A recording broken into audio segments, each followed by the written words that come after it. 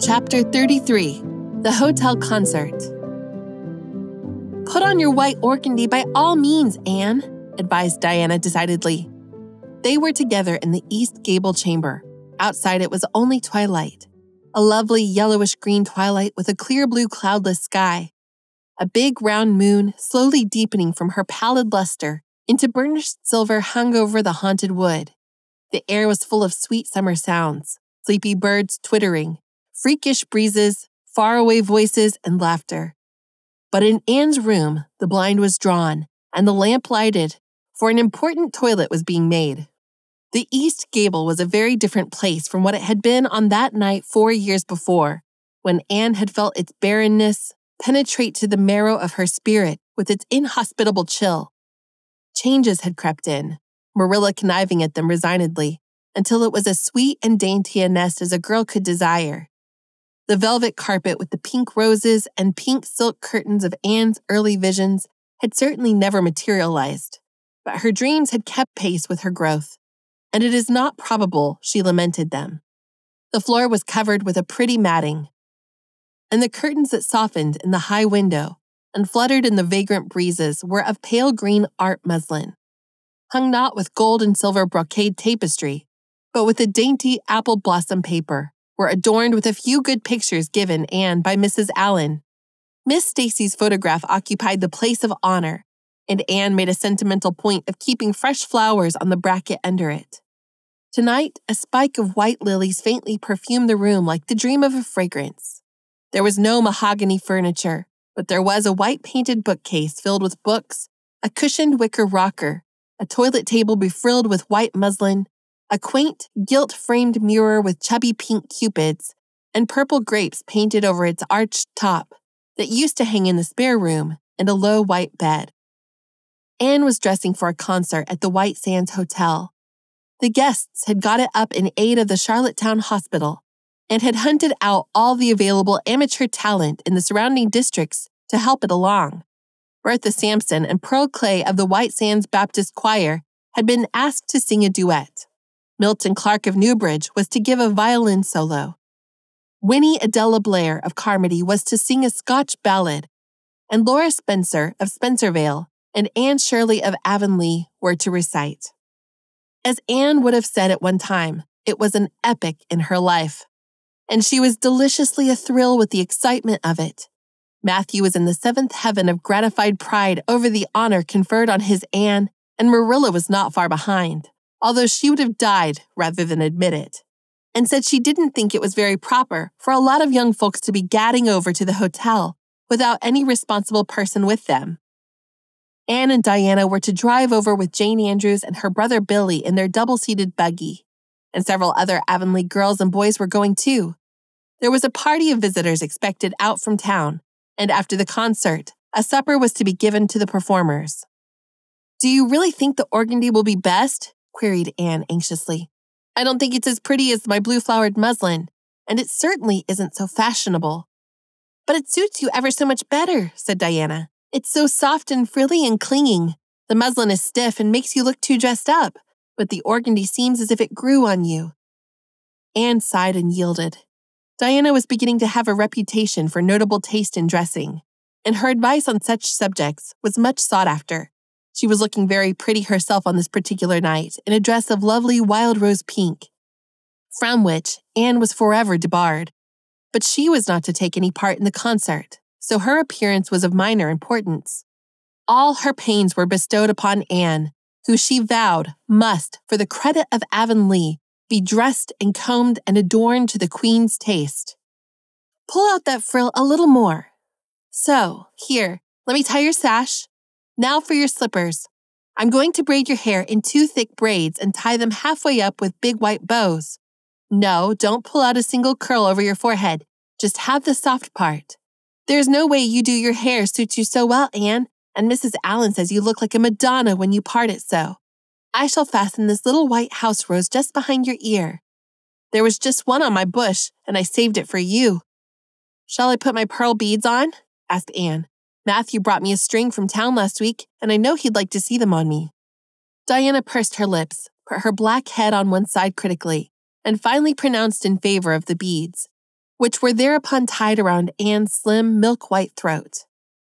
"There's something so stylish about you, Anne," said Diana, with unenvious admiration. "You hold your head with such an air. I suppose it's your figure. I'm just a dumpling. I've always been afraid of it, and now I know it is so. Well, I suppose I shall just have to resign myself to it." "But you have such dimples," said Anne, smiling affectionately into the pretty, vivacious face so near her own. "Lovely dimples, like little dents in cream. I have given up all hope of dimples. My dimple dream will never come true, but so many of my dreams have that I mustn't complain. Am I all ready now?" "All ready," assured Diana, as Marilla appeared in the doorway. A gaunt figure with grayer hair than of yore, and no fewer angles, but with a much softer face. "Come right in and look at our elocutionist, Marilla. Doesn't she look lovely?" Marilla emitted a sound between a sniff and a grunt. "She looks neat and proper. I like that way of fixing her hair. But I expect she'll ruin that dress driving over there in the dust and dew with it. And it looks most too thin for these damp nights. Organdy's the most unserviceable stuff in the world anyhow, and I told Matthew so when he got it. But there is no use in saying anything to Matthew nowadays. Time was when he would take my advice, but now he just buys things for Anne regardless, and the clerks at Carmody know that they can palm anything off on him. Just let them tell him a thing is pretty and fashionable, and Matthew plunks his money down for it. Mind you keep your skirt clear of the wheel, Anne, and put your warm jacket on." Then Marilla stalked downstairs, thinking proudly how sweet Anne looked. With that, one moonbeam from the forehead to the crown, and regretting that she could not go to the concert herself to hear her girl recite. "I wonder if it is too damp for my dress," said Anne anxiously. "Not a bit of it," said Diana, pulling up the window blind. "It's a perfect night, and there won't be any dew. Look at the moonlight." "I'm so glad my window looks east into the sun rising," said Anne, going over to Diana. "It's so splendid to see the morning coming up over those long hills and glowing through those sharp fir tops. It's new every morning, and I feel as if I washed my very soul in that bath of earliest sunshine. Oh, Diana, I love this little room so dearly. I don't know how I'll get along without it when I go to town next month." "Don't speak of your going away tonight," begged Diana. "I don't want to think of it. It makes me so miserable. And I do want to have a good time this evening. What are you going to recite, Anne? And are you nervous?" "Not a bit. I've recited so often in public, I don't mind at all now. I've decided to give The Maiden's Vow. It's so pathetic. Laura Spencer is going to give a comic recitation, and I'd rather make people cry than laugh." "What will you recite if they encore you?" "They won't dream of encoring me," scoffed Anne, who was not without her own secret hopes that they would, and already visioned herself telling Matthew about it the next morning's breakfast table. "There are Billy and Jane now. I hear the wheels. Come on." Billy Andrews insisted that Anne should ride on the front seat with him, so she unwillingly climbed up. She would have much preferred to sit back with the girls, where she could have laughed and chattered to her heart's content.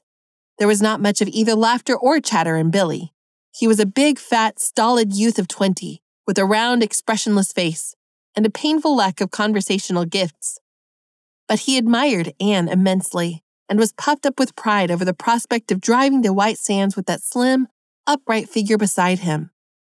Anne, by dint of talking over her shoulder to the girls and occasionally passing a sop of civility to Billy, who grinned and chuckled and never could think of any reply until it was too late, contrived to enjoy the drive in spite of it all.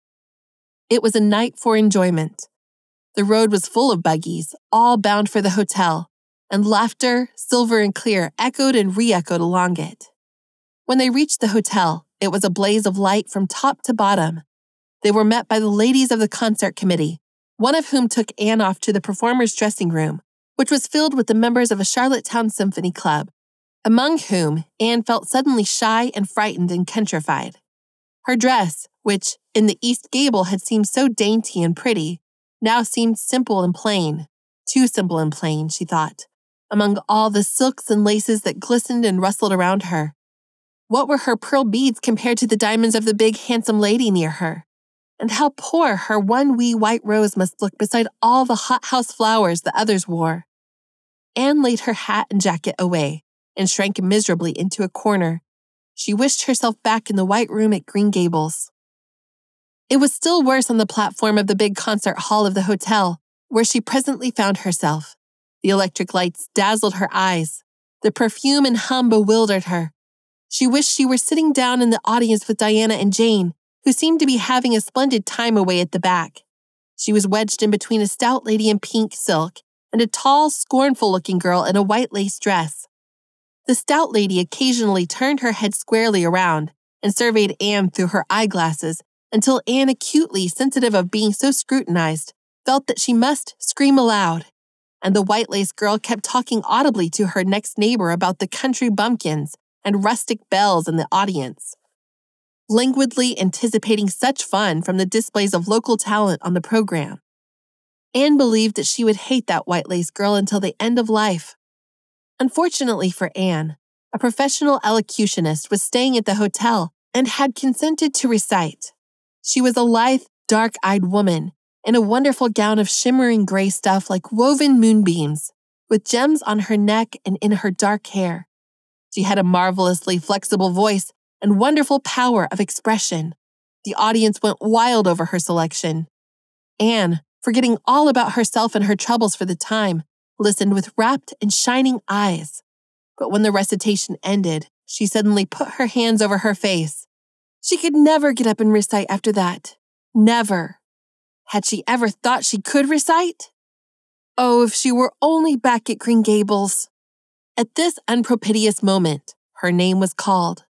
Somehow Anne, who did not notice the rather guilty little start of surprise the white lace girl gave, and would not have understood the subtle compliment implied therein if she had, got on her feet and moved dizzily out to the front. She was so pale that Diana and Jane, down in the audience, clasped each other's hands in nervous sympathy. Anne was the victim of an overwhelming attack of stage fright. Often as she had recited in public, she had never before faced an audience as this, and the sight of it paralyzed her energies completely. Everything was so strange, so brilliant, so bewildering. The rows of ladies in evening dress, the critical faces, the whole atmosphere of wealth and culture about her. Very different, this, from the plain benches of the debating club, filled with the homely, sympathetic faces of friends and neighbors. These people, she thought, would be merciless critics. Perhaps, like the white lace girl, they anticipated amusement from her rustic efforts. She felt helplessly ashamed and miserable. Her knees trembled. Her heart fluttered. A horrible faintness came over her. Not a word could she utter, and the next moment she would have fled from the platform despite the humiliation which, she felt, must ever be her portion if she did so. But suddenly, as her dilated, frightened eyes gazed out over the audience, she saw Gilbert Blythe away at the back of the room, bending forward with a smile on his face. A smile which seemed to Anne at once triumphant and taunting. In reality, it was nothing of the kind. Gilbert was merely smiling with appreciation of the whole affair in general, and of the effect produced by Anne's slender white form and spiritual face against a background of palms in particular. Josie Pye, whom he had driven over, sat beside him, and her face certainly was both triumphant and taunting. But Anne did not see Josie, and would not have cared if she had. She drew a long breath and flung her head up proudly, courage and determination tingling over her like an electric shock. She would not fail before Gilbert Blythe. He should never be able to laugh at her. Never, never. Her fright and nervousness vanished, and she began her recitation, her clear, sweet voice reaching to the farthest corner of the room without a tremor or a break. Self-possession was fully restored to her, and in the reaction from that horrible moment of powerlessness, she recited as she had never done before. When she finished, there were bursts of honest applause. Anne, stepping back to her seat, blushing with shyness and delight, found her hand vigorously clasped and shaken by the stout lady in pink silk. "My dear, you did splendidly," she puffed. "I've been crying like a baby. Actually, I have. They're encoring you. They're bound to have you back." "Oh, I can't go," said Anne confusedly. "But yet, I must, or Matthew will be disappointed. He said they would encore me." "Then don't disappoint Matthew," said the pink lady, laughing. Smiling, blushing, limpid-eyed, Anne tripped back and gave a quaint, funny little selection that captivated her audience still further. The rest of the evening was quite a little triumph for her. When the concert was over, the stout pink lady, who was the wife of an American millionaire, took her under her wing and introduced her to everybody, and everybody was very nice to her. The professional elocutionist, Mrs. Evans, came and chatted with her, telling her that she had a charming voice and interpreted her selections beautifully. Even the white lace girl paid her a languid little compliment. They had supper in the big, beautifully decorated dining room. Diana and Jane were invited to partake of this, also, since they had come with Anne. But Billy was nowhere to be found, having decamped in mortal fear of some such invitation. He was in waiting for them with the team, however, when it was all over, and the three girls came merrily out into the calm, white moonshine radiance. Anne breathed deeply and looked into the clear sky beyond the dark boughs of the firs. Oh, it was good to be out again in the purity and silence of the night. How great and still and wonderful everything was, with the murmur of the sea sounding through it, and the darkling cliffs beyond the grim giants guarding enchanted coasts. "Hasn't it been a perfectly splendid time?" sighed Jane as they drove away. "I just wish I was a rich American and could spend my summer at a hotel and wear jewels and low-neck dresses and have ice cream and chicken salad every blessed day. I'm sure it would be ever so much more fun than teaching school. Anne, your recitation was simply great, although I thought at first you were never going to begin. I think it was better than Mrs. Evans's." "Oh no, don't say things like that, Jane," said Anne quickly, "because it sounds silly. It couldn't be better than Mrs. Evans's, you know, for she is a professional, and I'm only a schoolgirl with a little knack of reciting. I'm quite satisfied if people just liked mine pretty well." "I've a compliment for you, Anne," said Diana. "At least I think it must be a compliment because of the tone he said it in. Part of it was anyhow. There was an American sitting behind Jane and me, such a romantic-looking man, with coal-black hair and eyes. Josie Pye says he is a distinguished artist, and that her mother's cousin in Boston is married to a man that used to go to school with him. Well, we heard him say, didn't we, Jane? 'Who is that girl on the platform with the splendid Titan hair? She has a face I should like to paint.' There now, Anne. But what does Titan hair mean?" "Being interpreted, it means plain red, I guess," laughed Anne. "Titan was a very famous artist who liked to paint red-haired women." "Did you see all the diamonds those ladies wore?" sighed Jane. "They were simply dazzling. Wouldn't you just love to be rich, girls?" "We are rich," said Anne staunchly. "Why, we have 16 years to our credit, and we're happy as queens, and we've all got imaginations more or less. Look at that sea, girls. All silver and shadow and vision of things not seen. We couldn't enjoy its loveliness any more if we had millions of dollars and ropes of diamonds. You wouldn't change into any of those women if you could. Would you want to be that white lace girl and wear a sour look all your life as if you'd been born turning up your nose at the world? Or the pink lady, kind and nice as she is, so stout and short that you'd really no figure at all? Or even Mrs. Evans, with that sad, sad look in her eyes. She must have been dreadfully unhappy sometime to have such a look. You know you wouldn't, Jane Andrews." "I don't know, exactly," said Jane, unconvinced. "I think diamonds would comfort a person for a good deal." "Well, I don't want to be anyone but myself, even if I go uncomforted by diamonds all my life," declared Anne. "I'm quite content to be Anne of Green Gables, with my string of pearl beads. I know Matthew gave me as much love with them as ever went with Madame the Pink Lady's jewels."